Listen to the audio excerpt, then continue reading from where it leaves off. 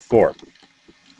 So what we want to do today is really cover multi-level laser systems. And we're jumping ahead to Chapter 9 here, and we're going to go back to Chapter 8 once we get this idea through. But lasers can have 2, 3, 4, or more energy levels. In fact, some complicated lasers have many energy levels, and the accounting of that is very, very difficult. What we see here is a 3-level laser system. And in this particular laser system, we have a pump, and we pump from level 0 up to level 2. We have 3 possible transitions in this laser. One of the transitions goes from level 2 down to level 1, and in this diagram, that's our laser transition. That's where the laser is going to operate at. The electrons also fall from level 1 to level 0, and they also can fall from level 2 to level 0. So we have 3 possible transitions here. And of course, to make our laser work well, we want to maximize that transition right there. Of course, with the 3-level system, this isn't the only type of laser we can make. Another possible way to make a laser would be to pump up to level 2 and then have level 1 be the, or level 1 to 0 be the transition. Notice equally, we can just ignore level 2 and we could pump from level 0 to level 1 as well. And in this case, even though we have 3 levels, we're not using them, and this is a 2-level laser system. Generally, type A laser works much better than type B laser, and A and B are arbitrary labels I just made up off the top of my head right now.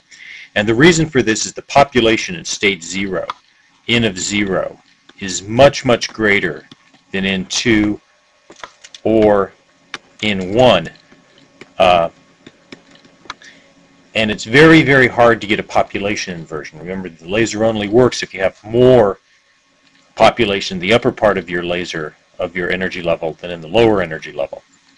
And it's very hard to get a population inversion to the ground state just because of the sheer number of atoms you have here. And you have to provide an immense amount of energy to empty out that ground state. So this type of laser over here generally works much better, and this type of laser, in fact, can be very, very hard to get going, except in rather special circumstances. So here's an example of a 3-level laser system. Excuse me, a 3-level laser system. We can, of course, also have 4-level laser systems that are more complicated, and that would look like this. Here you can see as we go and add another level, and this should, in fact, be pumped from 0 to 3, not 0 to 2. We have a lot more counting to do, and if we were to go to 5 or 6-level laser systems, it would get that much more difficult. But let's look at some of the possible 4-level lasers we can have. One of them is right there. We can have a laser transition from 3 to 2. Alternatively, we could go from 2 to 1 or 1 to 0, but again, since we're going to the ground state here, this could be a very, very difficult laser to actually physically implement. And each of those is essentially possible 4-level systems from 3 to 2, 2 to 1, or 1 to 0. We can also make a 3-level laser out of a 4-level system. For example, if we have the laser transition be from 3 to 1, as shown right there, essentially we're ignoring level 2 as far as the laser operation goes, but we do have to account, of course, for the fact that some of our electrons will go down to level 2 and depopulate level 3. Also, some will go down and populate level 1, and these have to be taken into account in all the gain accounting that's done and writing our differential equations. So though we're really thinking about a 3-level laser system here, we have to do the accounting for a 4-level system. Similarly, we could do this type of 2-level system and do the accounting as well. Now, to finish up this little mini lecture, there are 2 terms that are used in the book that you need to be a little bit familiar with when you start to talk about multi-level laser systems. And I don't think the book does a very good job of explaining these. So let me try to go and give you more of an intuitive feeling for what these mean. The first of these is the branching ratio. And that's essentially where the electrons go. So let's take a look at the branching ratio in terms of our fairly simple 3-level system right here. Essentially, the branching ratio is in the absence of photons, where the electrons end up. What's the probability of electrons going between 2 energy levels? And it's essentially given by the rate, energy levels go of the transition in interest. So in this case, this would be phi 2,1 we're looking at here. And so it would be 1 over tau 2,1. And in the numerator and the denominator term is essentially the total rate out of state 2. So in this case, it would be 1, 2, 0, 1, 2, 1, and this term would effectively go away. Let's go ahead and write 2, 1 there to keep track of that. And so essentially what you're looking at is the rate of depopulation out of state 2 to the level you want, divided by the total rate out of all the other ways it can go down. And what this says is, let's take a look at a couple of things here, is what this essentially says is that if tau 2,1, and I'm going to go ahead and rewrite this because this is a little bit confusing. So there's the branching ratio over 1 over tau 2,1, 1 over tau 2,0, plus 1 over tau 2,1. So that's a little bit more convenient. Let's just go ahead and erase the generic formula here so you can see what it would look like in a 3 or 4 or more level system. But what this branching ratio means is if tau 2,1 is very, very small, let me get another color pen here. Tau 2,1 is very, very small. This term in the numerator, since tau is in the denominator, is going to be very big, and this term is going to be very big.